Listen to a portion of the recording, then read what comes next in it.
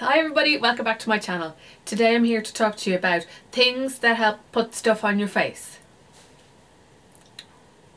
That's like a shit intro, but I filmed it like 5 times. I don't know what to say. One of the most frequently asked questions I get across all of the social medias is about makeup brushes and what do I recommend. And so I'm here today to talk to you about the brushes that I use pretty much every single day. Now I have a collection that no other human should have because I hated cleaning makeup brushes with a passion. I got a Style Pro before Christmas and I loved that, use it all the time. But before I got that and before it came into my life, I used to use my brushes and then rather than clean them I would buy more for the blog. I have a stupidly big collection. I would say if I use like 10% of them. I know, that is demented, but sure, listen. What's new? So I'm going to go through the makeup brushes that I use pretty much every day, or not every, like I don't use all of these every day, but they're the ones that I reach for, like if I'm going away or if I'm like doing my makeup or if I'm getting ready to go out. These are the ones that I put all the stuff on my face. When I'm applying my foundation I use one of 3 things. First thing, the beauty blender. That's not a brush, so it's not going to feature in this video. The second is this. This is from Nima brush and it is called, oh I can't remember. The round top, obviously, or round top Kabuki. I will leave the links for everything in the description box below. I have 2 of these. I got sent one and then I bought another one because I love it. It is perfect. There's just something about it that just makes me so happy. I love the fact that it's a round top because I figured that like I usually apply the foundation to the very tip of the brush, like see the way like that. I usually apply it there rather than if it was a flat one. I just feel that there would be too, like I would apply too much onto my face. Does that make sense? So if you apply it there, when you dab it on your face and you start blending it in, it just makes life so much easier. And this gives a flawless finish. No matter what foundation I use, there's no streaking, no nothing. Oh my god, this is going to be one of those things, just so you know that I'm just doing this a lot, so shut up, it's grand. I can't remember how much it is. As I said, I'll leave all the links below for everything, but this is brilliant and it washes really well. I've washed it so many times. It's still super soft and it's not too tight, because you know that you can get like some of the Kabukis that are like quite dense and you're kind of like you apply it but it doesn't really do a good job of blending it in. That's brilliant. And the other one that I use is this. It's the Blank Canvas Cosmetics F22 brush. Pretty much the same thing, just slightly smaller. Like the bristles are slightly shorter and there's kind of, no, it's about the same amount. They're just shorter.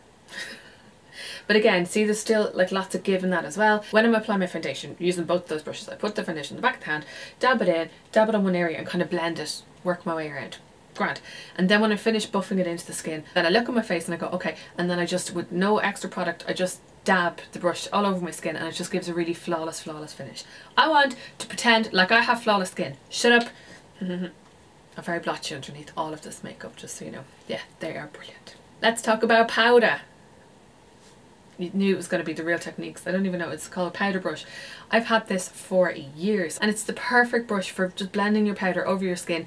And as well, like let's say if this is my powder, like you can dab and then dab it all over your face. You can buff the powder into your skin. Even if you wanted to use this for a bronzer, you could use that as well.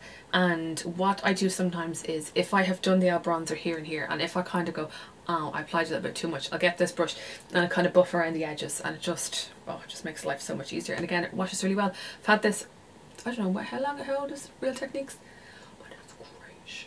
Use this pretty much every day. Now, I got sent some brushes from the Body Shop recently and this one, is that the number? It says N93E. Okay, now it's not your traditional powder brush, but what I like about it is that it's really tall and like tapered and everything. There's still like lots of movement in it, but what I'm liking about this one is like if you wanted to do like just powder bits of your face, what is this? You can kind of just do your little bits. So that's why I was using this like all last week, and I would like touch it into the powder, do it there. Like I always have to powder them bits because I do be like shiny. Yeah, but I really like that. You know, if you didn't want to do like the whole I just wanted to do like kind of pinpoint powdering, you could do that. If you wanted to do your tash, your sweaty tash, not your hairy. Well, if you have a hairy one, just like do whatever you want. It doesn't matter to me. I think as well this would make a really nice highlight brush. Be nice. I'll give it a go with that. But at the moment I'm loving it with powder. Like if I just go, look, a little and large. For bronzer, this is one of my favourite brushes. It's the Nima brush, Harley brush. And the first time I saw it, I was like, okay, now what can I use this for? Because it's not like your traditional bronzer brush. The fact that like it looks like it's quite a small barrel. So I'm just got no, the ferrule. Like this kind of quite small, and yet the bristles are really, really floppy. But with bronzer, oh my god, it's perfect, because I have a tendency to go overboard a bit sometimes, okay, every time when it comes to bronzer. But I use this all the time, used it today, and oh, it just feels soft on the skin. You can just like buff your bronzer into your face. Really, really nice. Yeah, again, I'd say that might be nice with highlighter or even with blush.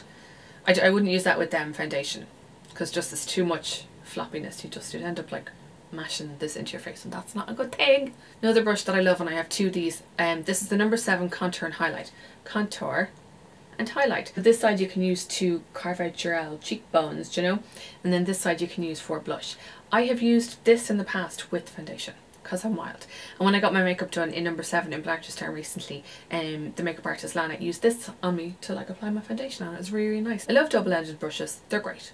You can't stand them up though, that's the only thing.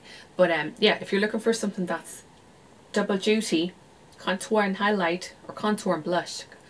Oh no, it's contour and highlight. Just, you can use on blush, you can use on foundation, just use whatever you want. Give it a go. I'm not here to tell you what to be doing with your stuff. When I was over in London back in February, we had a little look on shops. Like we had just like a few little looks in the shops, and I went into Superdrug, that's what you have to do. And I picked up, I think I picked up 2 sets of Eco Tools brushes. I can't remember. Anyway, these are 3 brushes. Now see, there's no name or anything. Oh wait, there is. This one here is the blusher. Also, you can use it for powder as well, and I've used it for bronzer in the past as well. That's really nice, and they're just so soft, and I just love that it's domed as well, because you could just literally go and then you sweep, blend, sweepy blend. So soft. Then this one is called Define. I don't know, I do be using it for blusher and bronzer. Pretty much like, yeah, I use all the brushes for all the things. Yeah, and again, it's just really, really soft. They're really cheap as well, Eco Tools. I think I've only seen a few of them in Boots, but they seem to be mostly in Superdrug at the moment. And then this one, this is for highlight. This is a fan brush, okay? I've had fan brushes in the past before that has like 4, like they look like that. They have like 4 bristles, and it doesn't pick up anything. This is great. Like, look how thick that is. So what I do with this is, so you get your highlight and you can kind of go like that with your highlight. Also, you can use it to contour as well, and it makes like a really nice contoured shape. Blend it up the top of your head as well. Love that. This I think came with the set with that. I think. I'm not entirely sure, but this is one of my favourite fan brushes. I know this is my actual favourite fan brush that I've ever had. And I just feel soft. Like, look how I knew I was going to be like stroking stuff. Not how she said. Yeah, love that. I bet you could use that for powder as well. Just like go. So as I said, I've used some of those brushes for blush and for contour and bronzer and everything, but this is my all-time favourite brush for blush. Oh my god, that's really hard. Like, I'm spitting over myself all the time. This is the Blank Canvas Cosmetics F04 brush. It's angled. It's perfect for like dotting on your cheekbones, and you can kind of blend up as well. And again, you can use this for your contour, for your bronzer, like so. Really nice. Again, really soft. This one now, I've washed this millions of times. It has kept its shape and everything, but it's stained from something. But it's like stained a nice colour though, isn't it? It's lovely. Yeah, I think I have 2 or 3 of these in my collection. And yeah, they're just one of those solid, will do the job. It's brilliant. Cheapest chips as well. And finally, this is the final face brush that I use pretty much every day, and it's the Blank Canvas Cosmetics F28. Now, it might look like an eyeshadow blending brush. You can use it as that as well, like so. Like, I would use that to, if I had applied product into the crease and I wanted to blend out the outer edges, you would do that. See, it's quite big from actual eyelid. What I mainly use it for is highlight. I kind of swirl it around, happy days. If you wanted to blend out concealer, you could as well. So I always forget to put concealer on. I just embrace my dark circles. It's grand. I have about 3 or 4 of these in the collection. As well, this would be a good one for if you wanted to do pinpoint contouring. Not bronzing, but if you wanted to give your face kind of angles and shadow, right there, right in the hollows of your cheeks, and then when you finish with that, you just look like this. So I've had all of these, with the exception of the Body Shop one, I've had all of these for ages, and they all wash really well. They're just really good solid brushes. As I said, I have loads more brushes in my collection, but those are the ones that I tend to reach for on a daily basis. And if you're looking to kind of build your collection, maybe go and have a look at some of them. Just stroke them. Just go in and just go, oh yeah, she was right. They're so soft.